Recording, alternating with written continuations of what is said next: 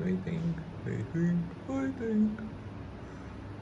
Printed invoice. Let's fly.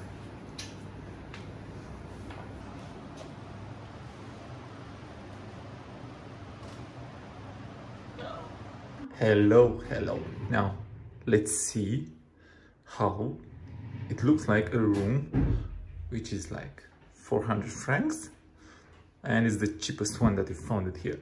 Let's see. Boo boo. Not bad. Not bad.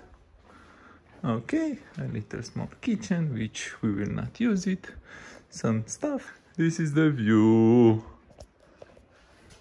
Should I take a selfie here? Okay, just kidding. Now, let's check this one out. Even if it's the cheapest room, this is really, really, really amazing. Boom. Good morning and welcome to a new video on the Storiada channel. It's a beautiful day and the plan for today is no, not that one. So today we are in Zermatt. We have arrived yesterday. We have left our car in Zurich Tash. We came with the train up till Zermatt. It has the same pattern as Muren, which is basically a car-free village. And yeah, we had a good sleep, had some good breakfast, and now here near this volley ship, we are shooting this intro, and the plan for today is to do a 30 kilometers hike with almost 2000 meter elevation. Let's see how it will go. It will climb us from Zermatt up till Matterhorn. Okay, we are not going to get to Matterhorn today nor tomorrow because we don't have the skills or the gears, but we are going to get on Gornergrat, which is the one wonderful plateau. How it's called? Plateau. Yeah, okay, sort of like that. It's located at 3100 meter elevation, and hopefully we are going to pass a bit toward that one and see the small path that goes toward the glacier, basically. Okay, we don't have the equipment and we are not going to do that one, but definitely we want to see it and we want to taste a bit of that feeling. And yeah, if everything will be okay, why not? Maybe in the very close future we'll do a hike over the glacier up till Monte Rosa and get up there for like doing a climb from 1 hour from I think Gornergrat. Actually no, a bit more than 1 hour, I think 2 hours. But you go from Gornergrat, you do a short hike over the glacier and get to Monte Rosa where you can spend your night there. But yeah, enough talking, let's see how this wonderful hike will look like. I think you can see it. Look how gorgeous it is. If that one is familiar or you don't have an idea where to pick it up from, well, just a reminder, it's that small peak of mountain, Toblerone chocolate. Okay, now there is not going to be present anymore on the chocolate, but that's not the point. And what's really nice on our hike there is that it's not the first time when we are going there. It's actually the second, but it's the first time when we are doing the hike. We've been there not last summer, last winter, but 2 winters ahead, and we spent the night into one igloo. And it was freezing cold there. Oh, it was one amazing experience, and one experience that made us drink a lot of wine on that night.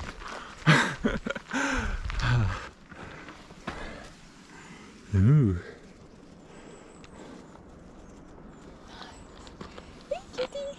Hey, morning. I think she needed to go to the bathroom.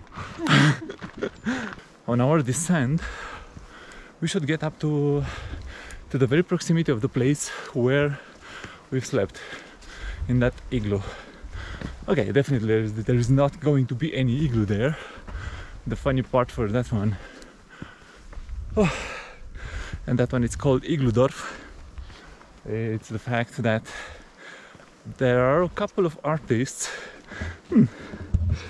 that eating and speaking. There are a couple of artists who are living in that igloo for a couple of weeks, I think, maybe even a bit more, like a month, and they are doing ice sculpting.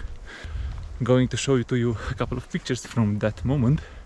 The good part is that there is an external jacuzzi where, in case that you get really cold, you can go there and jump in. Hope that we are going to be able to see today, especially the ibex and the wild goat. 5 lakes. It should bring a really gorgeous perspective over the Matterhorn mountain, and it should do a loop, and then you can go back to Zermatt, but we are going to go straight up to Gornergrat. And if this will be okay, then definitely tomorrow we are going to attempt to climb to Hornihute, which is a hut, like a cabin at the base of Matterhorn peak. Matterhorn had the first climbing successful attempt in 1865. Oh boy, that's a long time ago. Yes, 18, sorry. 1865. I'm forecasting the future. Ooh.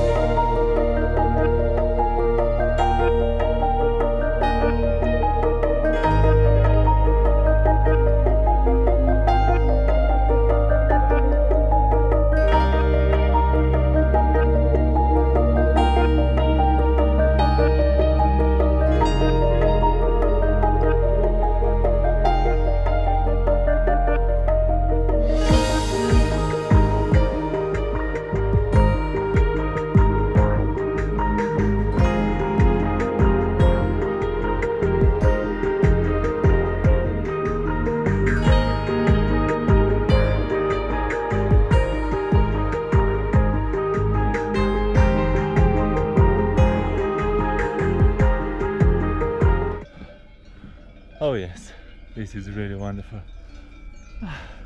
That little fellow, the mighty Matterhorn. I'm not sure if on the camera you can see it, but that whole part from there, that entirely, it's a glacier. Well, day by day melting, unfortunately, but yes. Really gorgeous. And the weather, at least until now, it proves to be quite perfect. And the cows.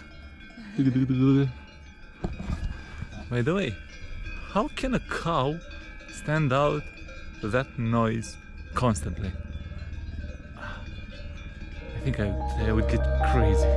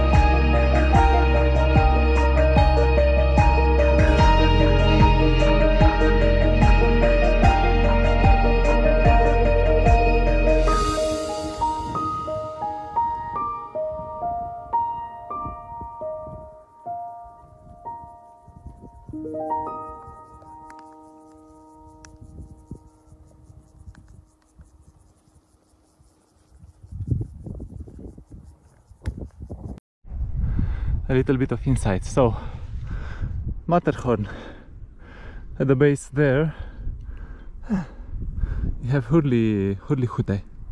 Then we go up here, there, up, I think there, yes, that one, I think it's Gornergrat. I'm not sure if it's that one or that one of those. Behind, it's the oldest glacier that you can find in the Swiss Alps, and yeah, it's the one where most of the climbers, they come here to do some hikes. Yeah, you need all kind of things. You need piolet, you need the rope, you need the helmet, spikes, and all that thing. And one small important argument, skills, that you feel it a bit. Here there are, I don't know, I think, check, 2,300 meters elevation. Okay. And 32 degrees, and yeah. Oh, but it's gorgeous, right? That's the reason why you might want to come here during the summer, and in the winter for the obvious reasons, with the ski, snowboard, and all those winter sports. How it is? It's hard. We just had 600 meters elevation from 2000, and that's 2000. Yeah, you had the same. Hmm? You had the same. Yes, definitely.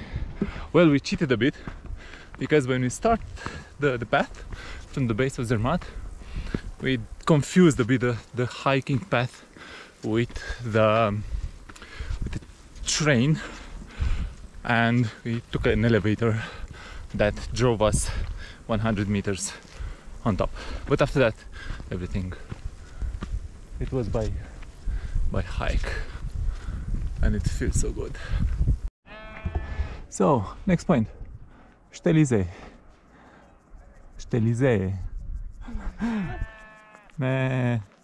Some sheeps. I don't know where is the shepherd, but we should get to that lodge from there, that cabin.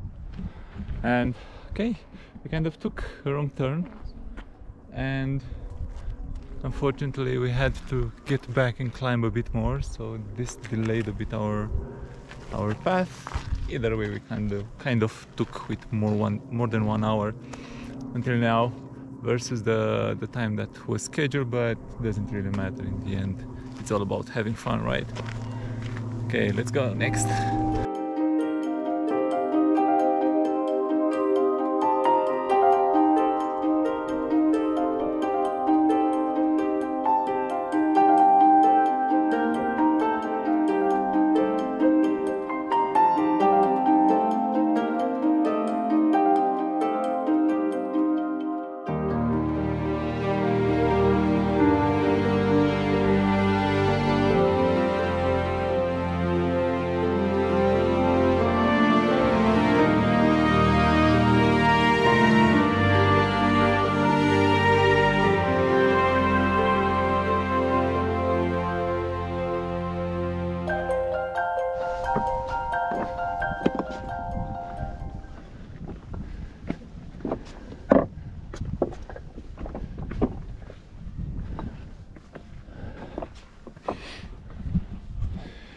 Okay, now we're a bit out of the loop with our plans, at least the initial plans. Spend a bit more time here. I had to take a short swim in the lake. It's so hot, and it was a pity to not enjoy the water a bit. But the thing is that it's a bit late, and it's 1:30. Theoretically by now we should have been somewhere down and be ready to start climbing up to Gornergrat. Well, it is what it is, and yeah, let's see how it will evolve. But We are already on the part where, I mean, more or less the vegetation is out, or they're just small bushes, and yeah, a lot of rocks, and there is a hutte in front of us. We are going there. Maybe we can find some water, because I don't know why I couldn't see any water source here. There was one for the sheep, but I'm not sure exactly if it was okay. I have my filter with me, and I will try to see here if I can pick up something. And yeah, after that we are going to descend, go down to the base from where we should climb up to Gornergrat, and after that let's see if the weather will not be okay, or if it will be too late, or something similar. We can always take down the cable car from Gornergrat. Okay, let's see how things are going.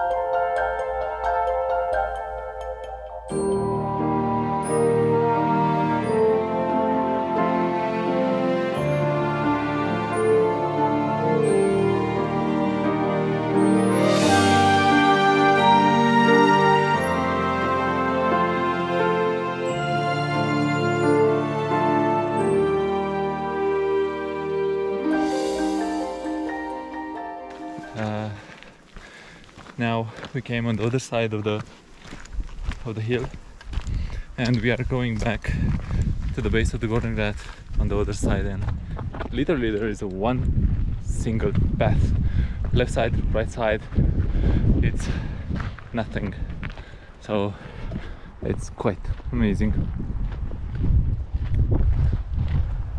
This reminds me of Luke and Santis, which they have some similar paths. Man, this is really amazing. Oh. Yeah, the bad part is that I see the forecast for the weather and doesn't look promising at all. Ooh, okay. And the thing is that around 6 p.m. there is forecasted like a big storm or something similar, or I don't know exactly what is that one with green on the Swiss meteor map, but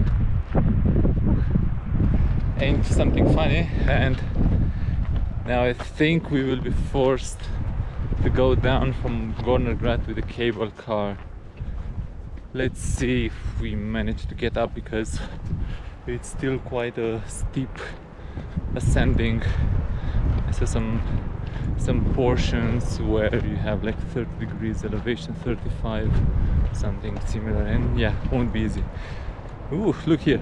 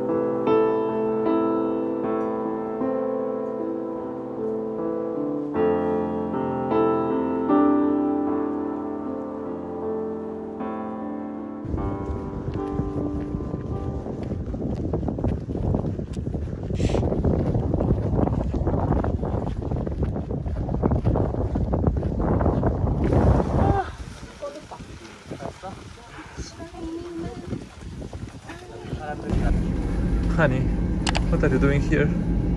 You're supposed to do a hike. I did a hike today. And? It was enough. Why? Look, it's a gorgeous outside. Thunderstorm. Short, long story. The storm was really ugly and a bunch of thunders. Yeah, we were still kind of exposed, so we took a train. Welcome to Switzerland, Okay, so now we're going down, having something to eat, and hopefully tomorrow will be a weather that will maybe allow us to go back to Hollywood. Hopefully, finger crossed. Yeah. Good morning.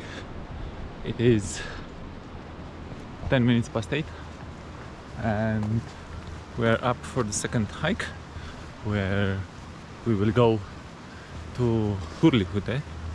And yeah, the weather will be the same as yesterday. By the way, yesterday was really creepy in the second part of the day when we were supposed to go down. The storm was coming really fast and with a lot of lightnings and thunders, and it was fun, but not to be outside in an open field for to be like a target. But overall, we managed to get to Rottenboden, the first train stop from the Gornergrat till down. And yeah, we pick up the train. And today we will go back to the climbing session and to Hurlighute, and that one should be. We are really tired. Yesterday we didn't manage to do 30 kilometers, but we had like 23 with almost 2000 and something elevation, and it kind of yeah, exhausted a bit and drained some of our powers. But yesterday we had a good pizza and a glass of wine, and this morning a good breakfast, so we should be within the schedule, except yeah, the weather, which from as well 3 it will start to rain again. So let's see, maybe we will manage to do back and forth. If not, we will try the same schema as yesterday, but definitely we are going there. Our first stop today will be Fury, which is the intersection from the cable cars slash trains between the ones that are going toward Gornergrat and those that are going to Hurlighute. And yeah, if you want to go from Gornergrat to Hurlighute, you need to go down to Fury and go then up.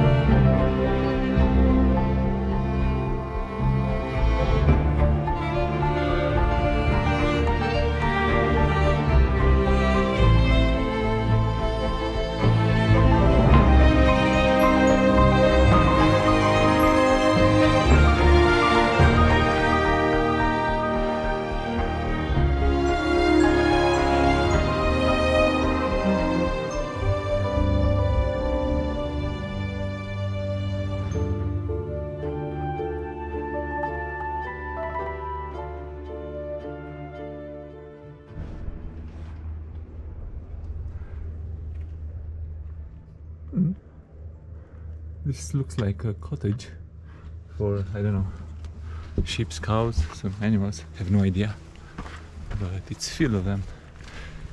But there are so many. This is just abandoned. And what I really like is that there are a bunch of runners, of trail runners, and there are some really nice trail paths. So I guess if you're a fan of that, definitely you should try to check out Zermatt. Are you lost? To Schwarze. That one. And Schwarze, and from Schwarze we will go straight to Hürlichhütte. Okay, let's go. I'm really fascinated by this type of roof made out of stones, and I see that all the houses around the area, they are having this type of roof, and it reminds me of one guy from Netherlands who recently established himself within the Alps. He was a bikepack traveler. He went 2 years on a bike, and now he said, okay, he just established in the Italian Alps near Turin, and he's just renovating a cabin or something similar like this on his own. And yeah, he has even a video channel. I'll post here a link for it. It's Martin D something. Yeah, I don't know, but this is something similar with what he has.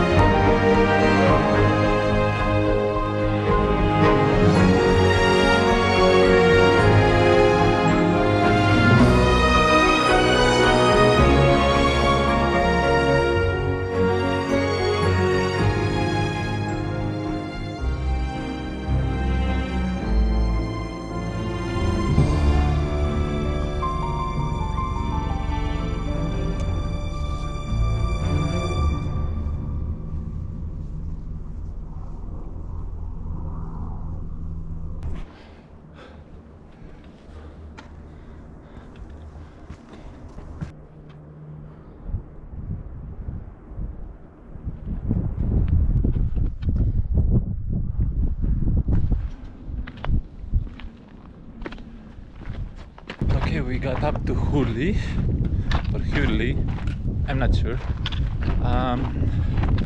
And from this place it starts the hike for the Hurlighütte. And it's white with blue stripe, because theoretically it's an alpine path, alpine hike, but it's not the case now because there is no snow.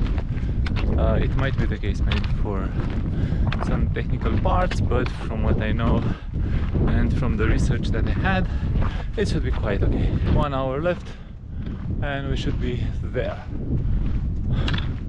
It's quite a rocky terrain around here, even more rocky than how it was yesterday. And yeah, a lot of imagination you are going to see on this mountain on Zermatt. A bunch of rocks stashed in various forms, places.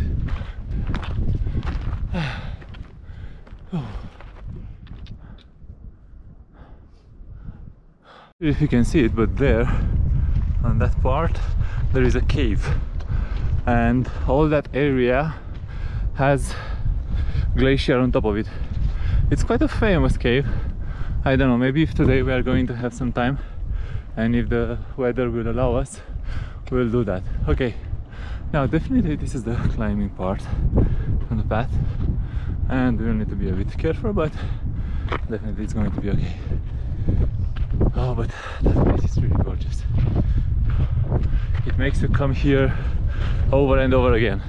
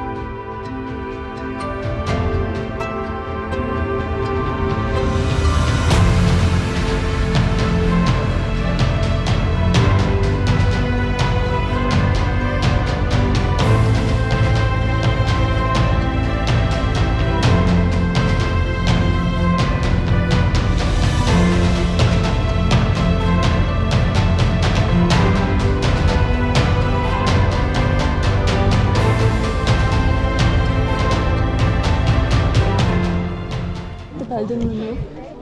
Now we made it. We are here. And hello. Yeah, danke. Danke. And this is what we deserve. And the cola. No, it's steep, that part. Definitely really steep. And now we are going to have some rosti with fried egg and some potatoes, and after that go back. Hopefully the clouds will be okay. And now The helicopter descends. let's see how the helicopter departs from here. Yeah, let's see. Let's check out. Huh? Watch your head. Yes. Mind your head.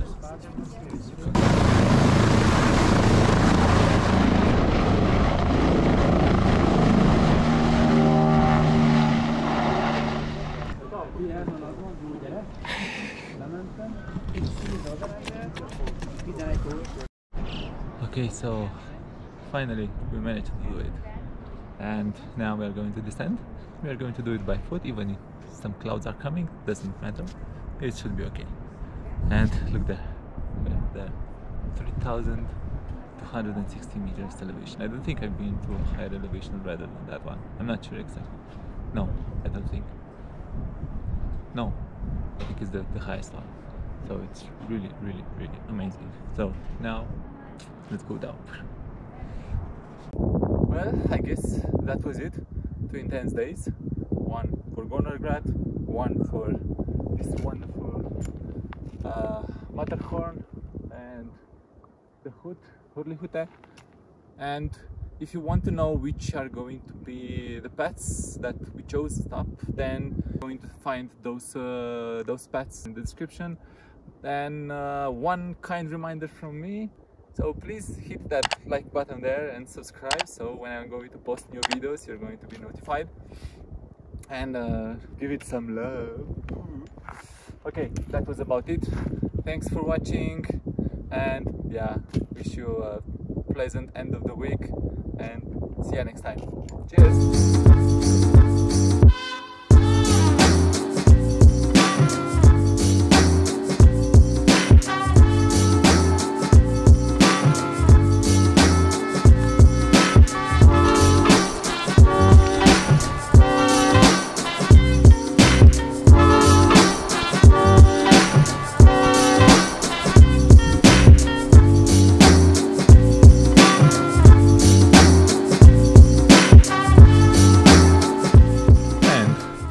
Guess what? Of course it's coming. Otherwise, it would have been too easy. Right. Let's see if we can get out of it.